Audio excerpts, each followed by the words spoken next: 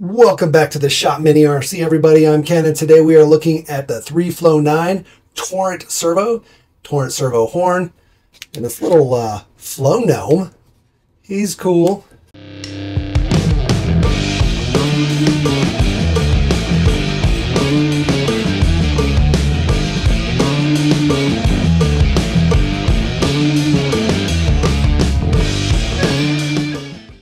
All right, everybody, before we dive into this, go ahead and give me a like and a subscribe if you're not already subscribed. And if you like the video at the end, you can always share it and make sure you hit the notification bell. That way you don't miss new videos that come out.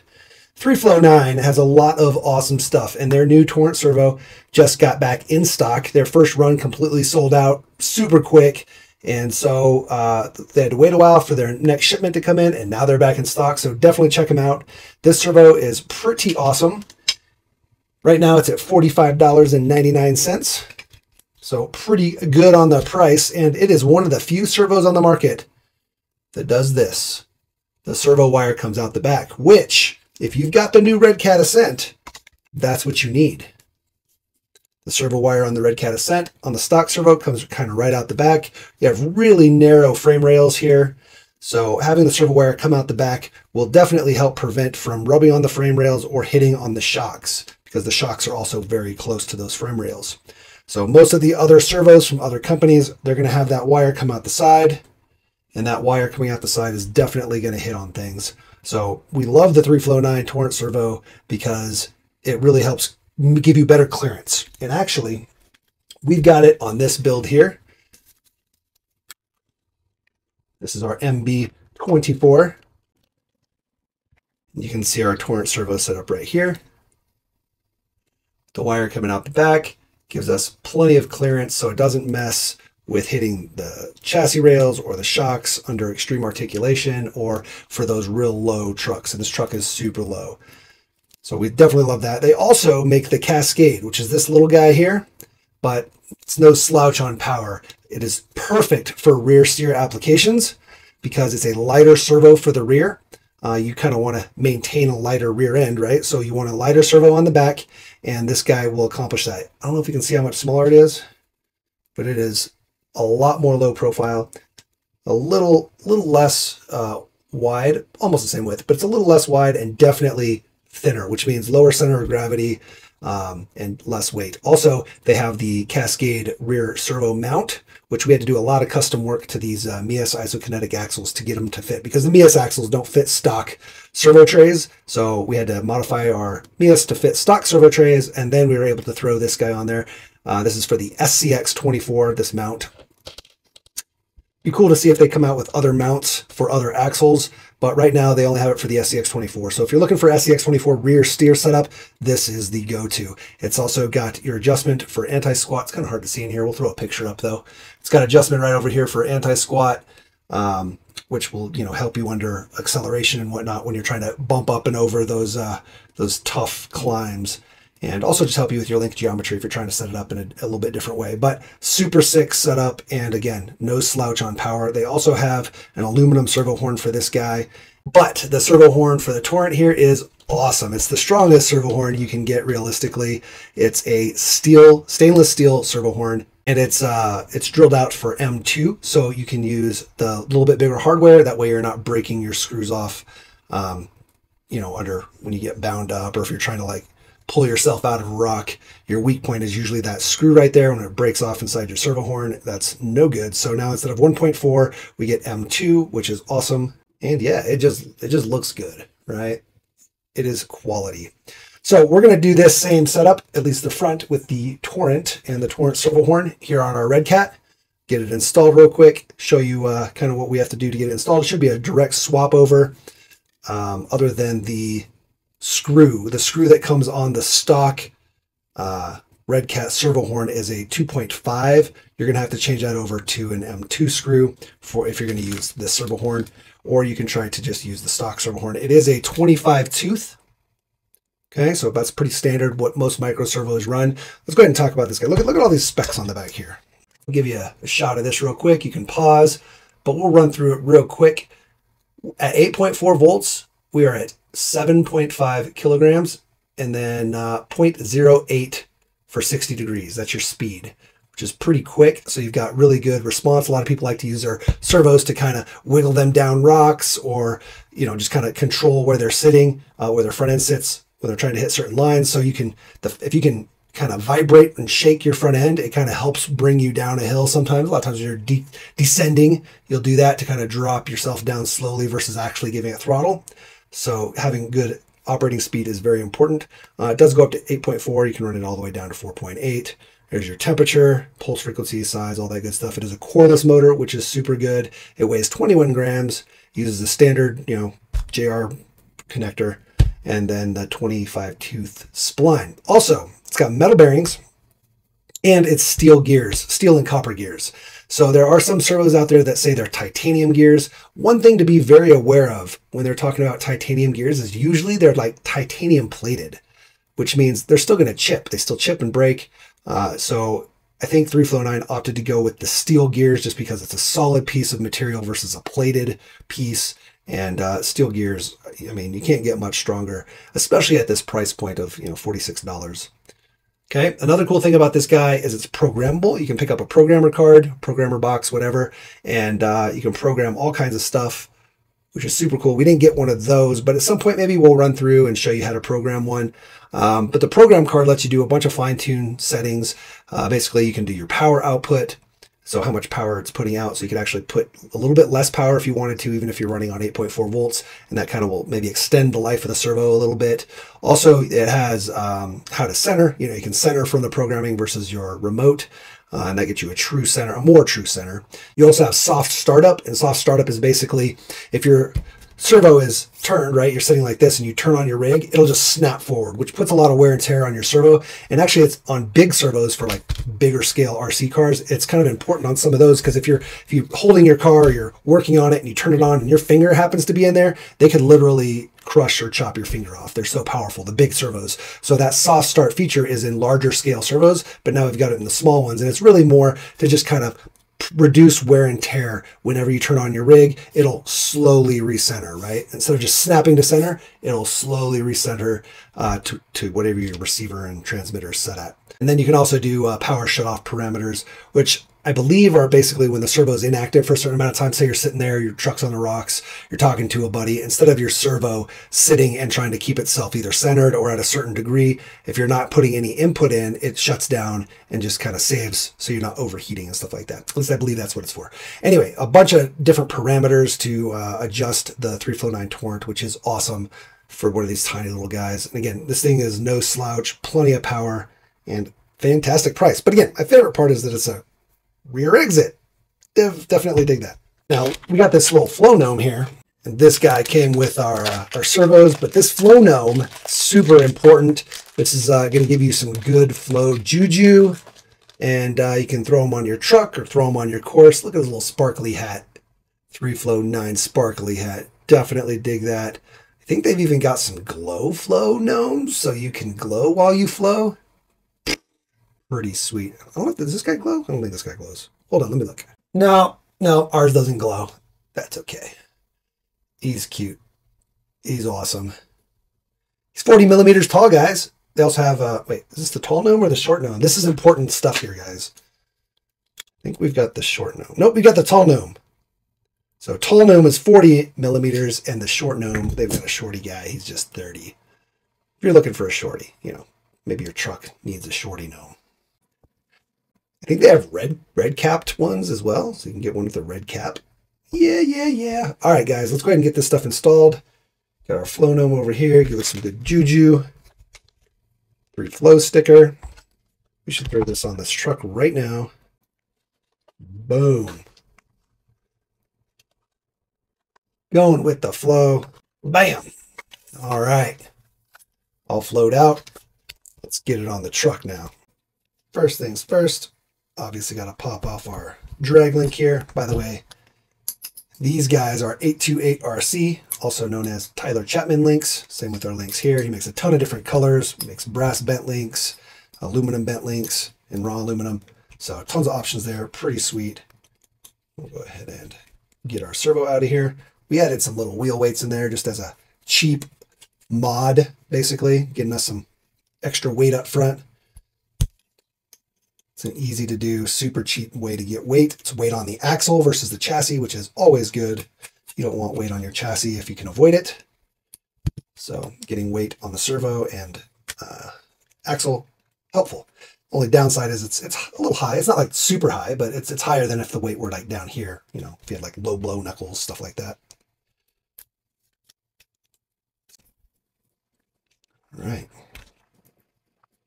So there's that guy. I wonder how much this weighed with that weight. Let me check real quick. I'm curious. 27.5 grams. How much is this going to weigh? Oh, basically 24 grams. So we're only losing 3 grams. And we can always add this weight to this servo and get even more. Here, let's do it real quick. Ugh. Pull this off. I don't know if I want to cover up the cool logo and stuff, though. I like to show off the 3Flow stuff. So if we were to throw this on here, so we were at 27.5. What are we at now? Boom, boom. Plus our screw. 37. So we gained, these are 10 grams, basically. Is that what that is? It's 10 grams heavier than this, essentially. Anyway, just thought I'd show you. So one thing we did have to do, which we may have to do here as well, is we had to trim down our ears so that they wouldn't hit on our chassis rails under full compression, because we've kind of gotten our truck to go super low. And even our servo mount ears here are trimmed down. You can see they basically are going to hit under extreme compression. I mean, I have to push it all the way, but you're gonna kind of bottom out there. So we'll see. We'll probably have to trim them down, but let's just test fit it real quick. Yeah, we're definitely gonna have to trim off that top mount essentially. So you can use a Dremel. You can use, we're gonna try some clippers here real quick. We'll just do it quick and easy. Just gonna trim this guy here. Trim this guy here.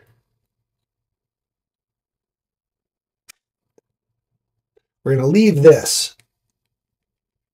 I think it mounts, I didn't look. I think we're mounting through this hole, but worst case, if we mount here, we still have this edge. You don't want to cut that off because you need that little ledge there.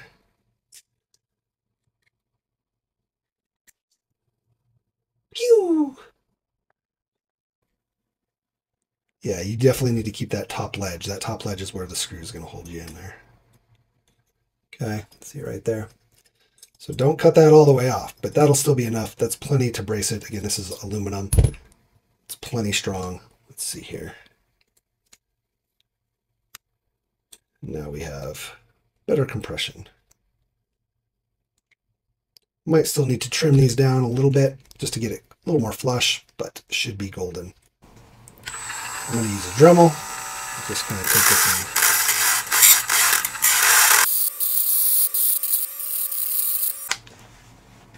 Basically just trying to make this nice and smooth here versus jaggedy from my cut job.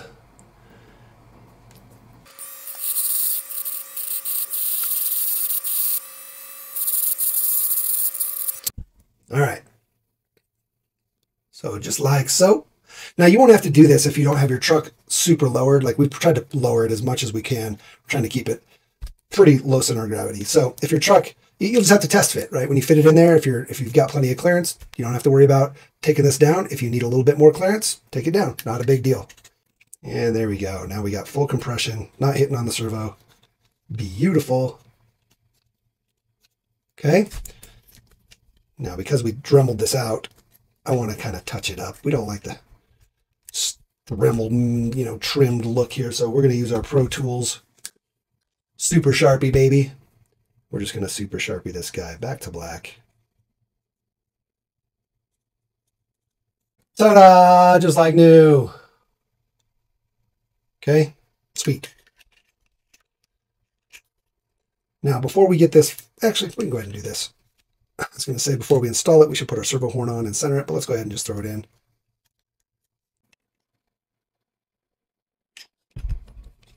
All right.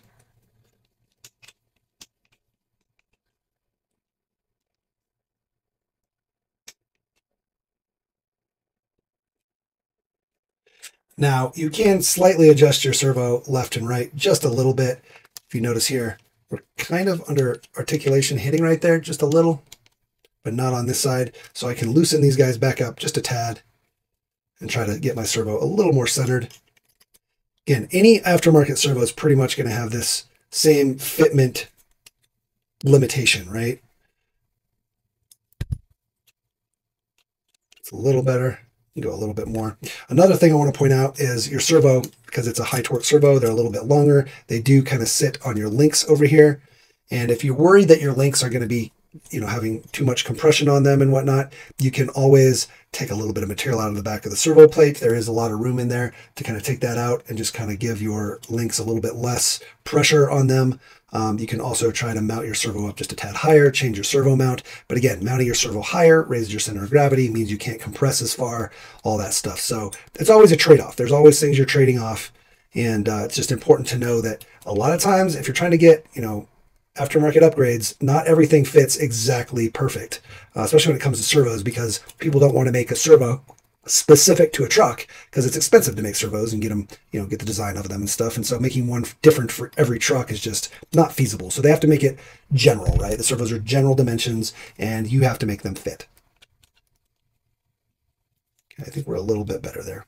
And worst case, this portion of the chassis where this kind of is hitting right there, you can kind of see the more I rub on it, it just scrapes a little bit. You can also just take out a little bit of material right there, and then you won't have any hitting at all.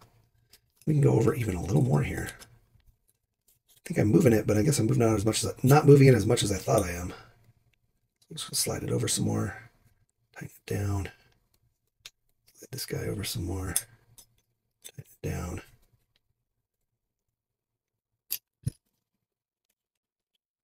There we go. There we go. It's like barely touching it at this point. And now this side touches just a little bit. At least it's equal. And like I said, that'll probably just wear away, honestly. Or we can get in there and we can really drum it. We can probably just do it with a damn X-Acto knife, I bet. Just take out a little bit of material off that chassis. Right there. Just a tiny bit. I don't know if you can see that, but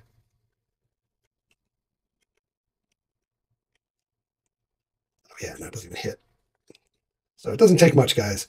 But this is what this hobby is about, customizing your rig, making it work for what you're trying to do. Not everything is just plug and play, guys. This hobby is built on customization. And it's part of what makes it fun and unique, right? Every truck, every build is yours. It's unique to you. You put blood, sweat, tears, and money into it. There we go. Yeah, buddy. All right, cool. So now we're going to go ahead and plug in our servo. We're going to make sure we're nice and centered. I think it goes that way. Let me get a battery. Got our battery in there. Got our transmitter. Turn her on. I wish there was a way to know when center was, like a beep, an audible beep. I'm going to set our trim.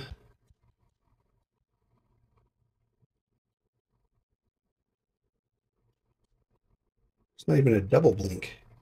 Oh, there it is. I don't know. Oh, yeah, that was it. So when you have that double blink, that's when your transmitter's trim is centered. I'm going to turn this guy on.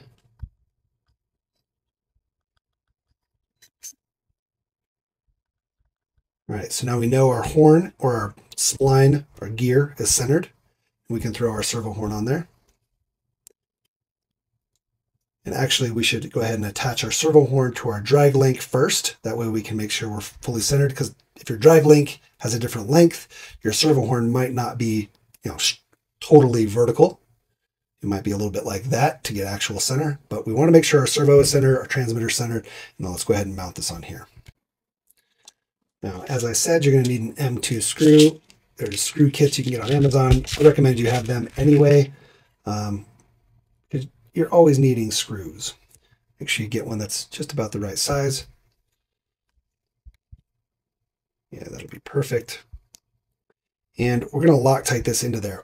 Now, this link here that came from, the 828 RC is running a 2.5 millimeter hole. These are actually TRX4M link ends, essentially.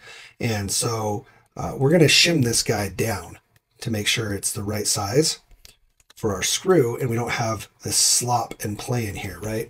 Because if you have a 2 millimeter screw and a 2.5 millimeter hole, you get this slop back and forth. And yeah, you can tighten it down really tight against it, but if that screw backs out at all, or things just start to wear, you'll start to get play in there. So I'm going to show you a little shim thing, which is actually what we used on all of our links here, because these are all, again, 2.5 ball joints going through 2 millimeter screws. All their hardware is 2 millimeter.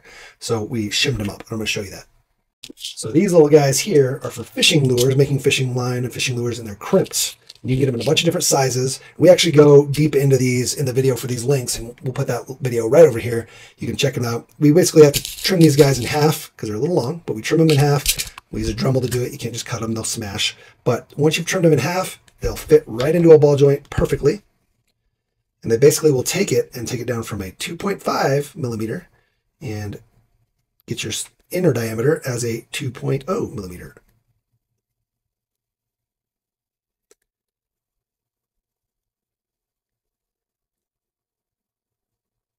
They are a tight, snug fit because they are perfect. They are perfectly 2.5 millimeter outer diameter. There we go. Look at that. Ooh, buddy. But now it's sleeved up. You can take your 2 millimeter screw and bam, no play at all in that screw. I mean, I'm not going to be able to show you no play. You just have to trust it, right? Like it's not moving. You can move this way, obviously, but it's not moving back and forth this way. All right. We're going to go ahead and get our Loctite.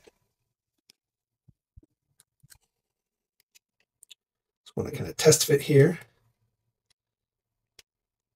So we'll go ahead and put our drag link in the front here. Yep, perfect, perfect, perfect. If you're curious, this screw here, what did we grab? Did we grab a M2 by 8? Yeah, it's an M2 by 8. Seems like it'll be the perfect length. Actually, I'm going to put it through the drag link ball first, and then we'll put some Loctite on the end.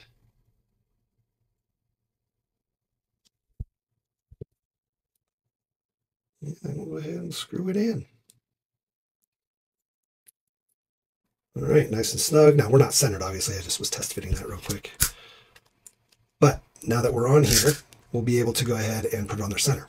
Now, I want to talk about the two different holes in the servo horns. Many servo horns have different holes, and it's not just to adjust the, how you're mounting. It's not like a distance. It's not just a fitment of your drag link to your actual steering link if you need to move it up or down for space. It actually changes the amount of throw and the amount of torque that you have. The closer your drag link is mounted to the center of the servo horn, right, at the top of the servo horn, the further up it's mounted, the more torque you're going to have.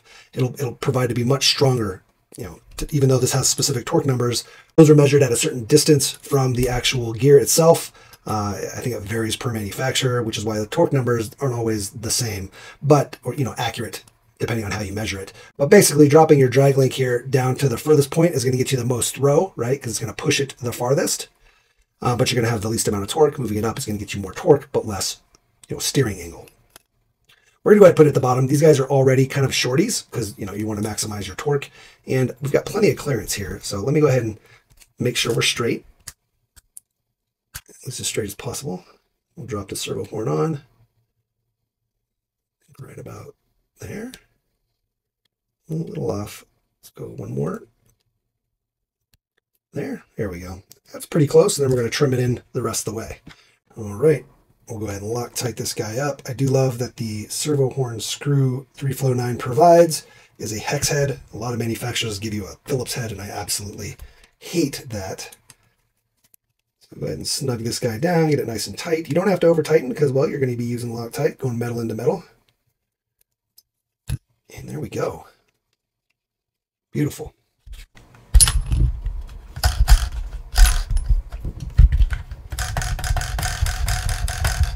Plenty of speed, plenty of torque.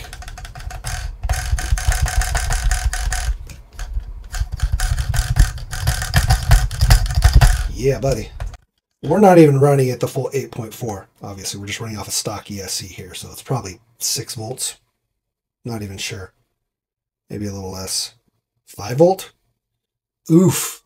Oof. So we're not going to get full performance out of this until we switch this guy over to a different ESC that can actually go up to the 8.4. And then we'll have a lot more torque, a lot more speed, And we'll show that when we go ahead and upgrade this guy. We will be putting a FureTech starter system in, which is basically the Venom with Lizard Pro. And that Lizard Pro, we can definitely increase our voltage. So we will show that. Our trim nice and centered now. Ideally, we'd want to set endpoints. So just be aware when you're using the stock remote. If you turn all the way, you can break stuff or bind up your CVDs with these stronger servos. So just be aware. With stronger servos, you should be setting endpoints, but with the stock remote, you can't do that. But you can adjust your dual rate here on the stock remote, and it's basically the same thing. If you turn your wheel, you can kind of see, you can reduce the amount of throw you have just a little bit. That way you're not basically putting stress on your servo as you turn it, moving your servo tray, right? If we go all the way back and max out our dual rate, you can kind of see issues there. You can even see our servo kind of moves when we push it all the way. See that? That's our servo mount. That's the mount. That's just the stock mount. Definitely would be advantageous to get an aftermarket aluminum mount, something that helps with your link situation here as well. But we're working with what we've got right now. So we're going to go there. And also, a lot of people don't have that stuff yet. They just want to upgrade their servo. So this is what you're going to end up with when you do that. I'm going to go ahead and kind of wrap this. I do like a little twisty thing. I don't know if you saw it on this servo. Kind of twist it around, clean it up. It's pretty easy to do. Just grab like a long driver. Let's get a smaller diameter. Here we go. Oh, it's the same either way. Go ahead and unplug this guy, turn it off, unplug.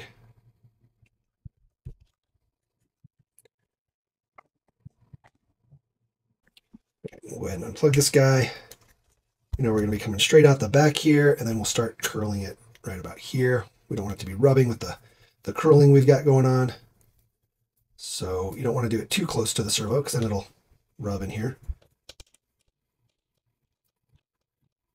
I used to have a better driver that was like a really thin, long driver that worked perfect for this, but I don't even know where it went. It's like an old school yellow handled hex driver. You know what? Is there enough on our MIP for this? Yeah, there we go.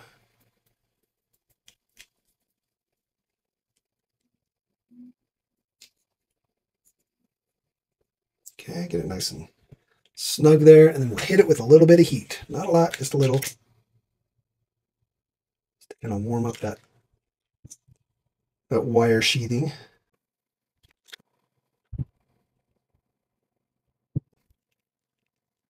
That just gets a little cleaner there for us. I am excited. Oh, I forgot to show you guys this. Boom. This is for the horn. Just showing you the weight. It's 303 stainless steel, 25T, 19 millimeters long. The center screw is an M2.5. The draglink screws are M2. Torrent servo. Okay. All right, we're done. All set up, all good to go. We're going to go run this guy. Again, the huge bonus here, the huge benefit to this servo is that the wire comes out the back, right? So you can tuck it right through here, goes right through where your motor kind of sits, versus any other servo is going to come literally into your shock and into your chassis rail here. It's going to literally come out right here. And a lot of them have like big rubber grommets on them. So you would 100% you have to cut off the rubber grommet. Otherwise you're going to be hitting on your shocks pretty bad. So this is just perfect in that regard. Absolutely perfect. Any other servo you put in here, unless you get a shorty servo or a really flat servo, which means you're going to be losing a ton of torque and speed. But any of the standard servos that people usually put in from the other manufacturers where we like our high torque servos, you're going to have to do the same stuff. You're going to have a little bit of rubbing here on your links. So maybe change your servo tray. And you're going to have, depending on how low you get, right, how you put your shocks and stuff, you're going to have to trim your servo tray ears regardless, which we did with the stock, and then trim down the top ear of your servo. But that's going to be, again, with any servo. So this guy is perfect, though. It's hard to deal with this wire coming out the side with those other servos. You can trim this, and you can trim this, and you can shim that. But dealing with this wire coming out, like you have to move your shocks, or I don't know. There's a lot of work you got to do to try to make that wire not rub. You might have to open up the servo and pull the grommet out and do a bunch of work on that, trying to move it so that it's more flush and not hitting on things. But 3Flow9 just gives you the perfect opportunity and option here of just straight out the back. Perfect. I'm loving it. I'm loving it. Also, in our video about this truck, if you have a Redcat and you haven't seen our deep dive review, definitely check that out over here. We go through and show a bunch of tips on how to tighten up your body and just little things in this truck, in addition to just a full-blown review where we deep dive and open everything up. We show everything inside. We open up the axles, all that good stuff. But there's a ton of good information in that video for this truck, and definitely worth checking out. All right, I think we're ready. We're going to go tonight and run it a little bit, and we will show you what it's about. Let's go.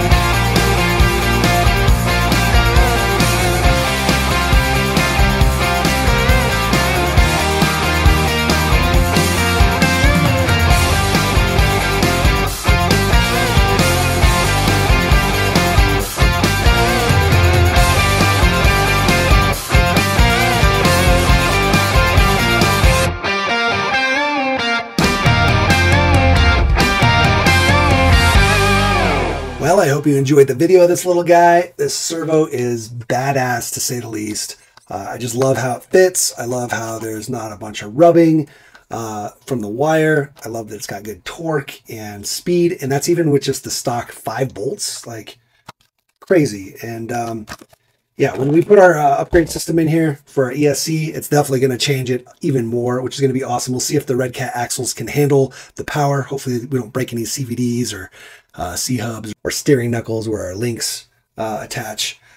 But yeah, overall, super happy with it. Definitely check out 3Flow9. They've got roller bearing links, hopefully coming for these guys, and a bunch of other upgrades that are going to be coming for the Redcat. So definitely stay tuned to their page. We'll also share that information as we get it on our Facebook page. So check out the Shop Many RC Facebook page. We like to post new stuff on there. Just when new products come out, we'll just share the post from the manufacturer. So we'll definitely be sharing information on that. And yeah, just tons of cool stuff. So we can't wait to get our hands on a roller bearing steering link. We'll probably drop on here at some point. And whatever else they may have. I think they got some diff collars coming to help kind of reduce the amount of snag that you might have on the back of your diff where your drive shaft goes in, just to kind of smooth that transition, plus some other stuff. I think they have maybe rear link riser coming. I don't know. Check out their site. We got a link down in the description below. When you place your order, tell them the Shop Many RC sent you, and yeah, let them know you heard about them through us if you did. And yeah, that's about it, guys. Until next time, get out there and build something awesome. Build a car, build a course, build a community. Smash it, crash it, bash it. Don't break the expensive parts. Oh yeah, like, subscribe, share, notification bell, all those things, guys. If you enjoyed the video, definitely share it. It helps us out a ton with the algorithms. Put down in the comments, Flow Gnome, if you watch the whole video, guys. Flow Gnome. We'll see you next time. Take care.